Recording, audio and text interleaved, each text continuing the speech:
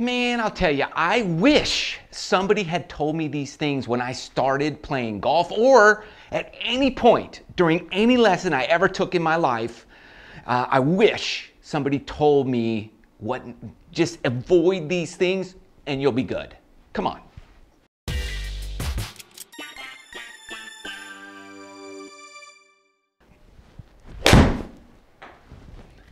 I'll tell you, that's a horrible shot. We all have bad habits in our swing, in our game that we just can't shake.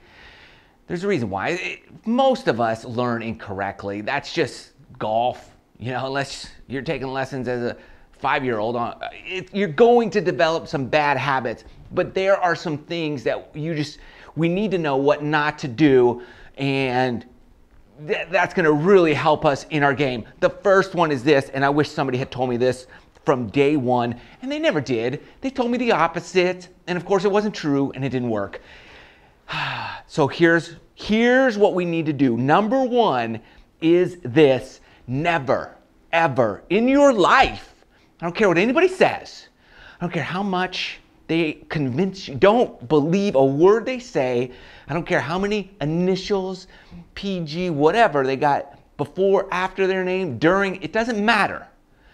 Don't ever, run for your life if you hear this. Run for the hills. If somebody tells you to rotate your hands, just take off. Leave your money at the door, go and run for get away as fast as you can. Never rotate your hands. At least don't think it. Don't consciously think, I'm going to rotate those hands open. That's ridiculous. Anybody who tells you, hey, you need to turn those hands, you need to get this pointed up, run away. That's number one. If you rotate your hands, if anything, you should feel like you don't rotate. Man, go watch Tiger swing in slow motion. It's just like this. Like there's nothing going on. There's not, but we do this. It's all because somebody says, rotate that face open. Don't. You want to feel square. If anything, it feels like it's shutting. And if you're going to make a mistake, shut the thing rather than open the thing. All right? So that's number one. Don't rotate those hands. And things will start working out. A little draw on that one. All right, let's move on to the second worst thing in the history of life. Oh, by the way, I hope you're liking this video. If you do, make sure that you hit that like button. Also, I would appreciate it if you would subscribe to the channel and hit the bell notification so you don't miss anything. So today's video is brought to us by our good friends over at Skillshare, and Skillshare is an online learning platform. They have tons and tons of different video courses that you can go through and learn just about anything you might be interested in. Cooking, baking, sewing, gardening, whatever it may be. They have something just about for everybody. And if you use the link in the video description below, the first 1,000 people get a free trial membership to their premium membership.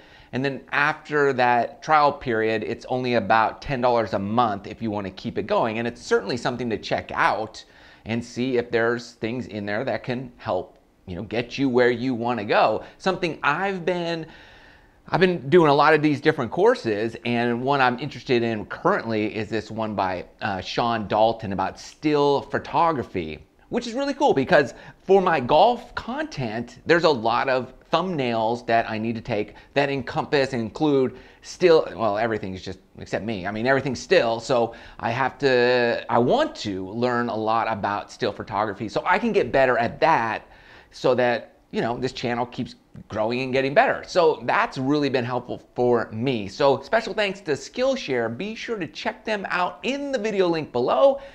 Now let's get back to the video. All right, so thanks to Skillshare for sponsoring this video. Now the second thing that we do, that we should never ever do is this. We sway off the ball. Okay, what is swaying off the ball? Man, if you just draw a line here and you take it back, you're swaying, you're rolling over to the outside of your back foot, your knee is coming outside of your foot, your hips are kicking out. Everything's going this way, okay? Because at some point, a coach I hardly call him a coach, an instructor, whatever, told me that I needed to get my weight way over to my right side. And so he would have me like do this. Now I know that that's just ridiculous. Man, I'm telling you, there should be a golf instructional police force to just go out and take these guys away. So what do we got to do? We have to turn. We got to think around. We got to think around. Go around, around. Never think back and forth. Always think in terms of circles. I'm going around. Where's my weight going? It's going around me, around me. And if you think around, you're just naturally going to rotate.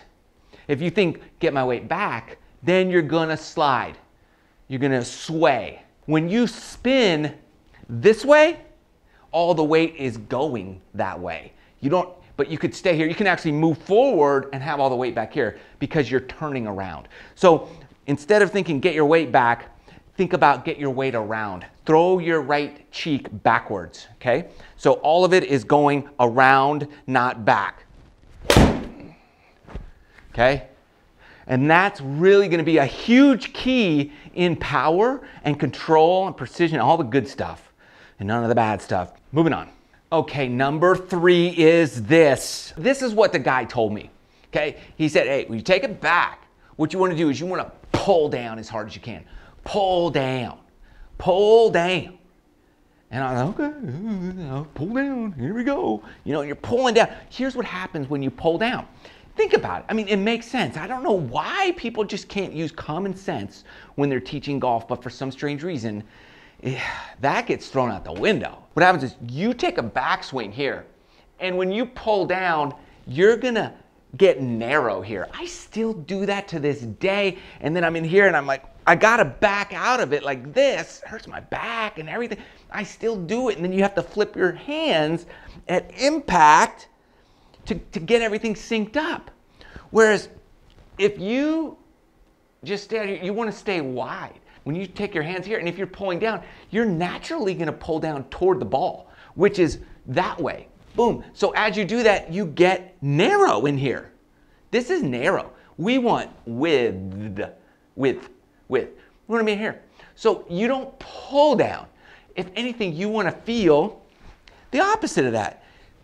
You want to feel like that club is laying back down here.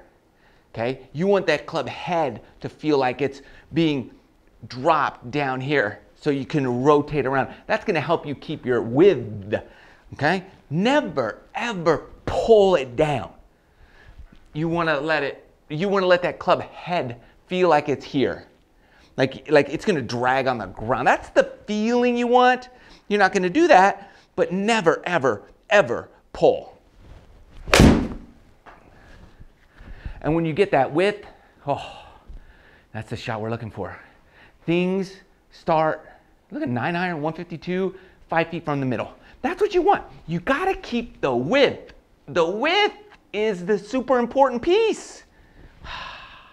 Okay, here's the next one, and I'm going to do it. And then you just tell me, you let me know in the comments below if you know what it is before I say it, all right? It's on your own. Just shout it out. Just shout it out. Go ahead. If you know what it is. You don't have to say anything.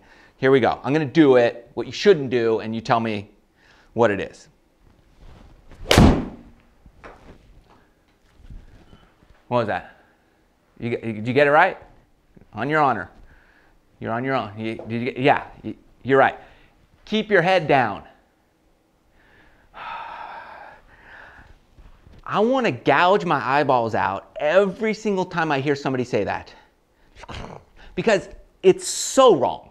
It's the wrongest thing ever. You hear it all the time, and it's usually, and it's kind of funny, it's usually 25 handicapper giving 26 handicapper a tip. Like, dude, you just need to keep your head down. You got to keep your head down. Look, you can watch it. Like, very few people, you can lift your head up and still hit a ball. Watch, right? I'm not going to keep my head down this time. That was a better shot. I didn't look. Right down the middle. Like, you can look. Annika Sorenstam looks. Henrik Stenson, he looks a little bit. You can look. I'm not keeping my head down. I'm not keeping my head. So that's, people say that. Like, it's not your head that's the problem. It's your body. You're doing this, like this. I mean, that's, you name that whatever you want, but it's not keeping your head down. That's not going to solve the issue. So you have to, okay, not stand up. How do we not stand up in the golf swing? I can tell you, it's your left hip, okay?